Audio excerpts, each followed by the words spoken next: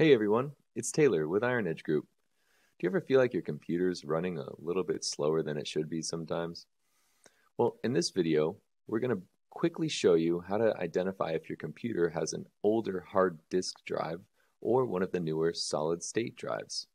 Now, making the upgrade from a hard disk or HDD to a solid disk drive or SSD is one of the easiest upgrades that you can do to your computer, as well as most cost effective. Now, what you'll see upgrading from a hard disk to a solid state is you're going to have much faster booting times, you're going to be able to launch and run apps much quicker, and transfer files faster. So in this environment, we're working in a Windows 10 machine, but this will also work in Windows 11. So follow me. So we'll go down, click on the Start menu. Now you'll see there's no search bar, and that's perfectly normal now. So what we'll do is we'll type in the word defrag, and what we're looking for is defrag and optimize drives. So we'll click on this app, and it'll load a window.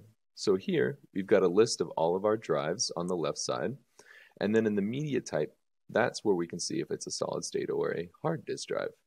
So using this, you can identify if your computer has a hard disk or a solid state. And then you can make the decision yourself if you want to upgrade. Now for me, I have to have a solid state drive. They're just so much faster and it makes everything at work much easier. That's all there is to it. If you have any questions, please leave comments below or go ahead and hit the like button and subscribe.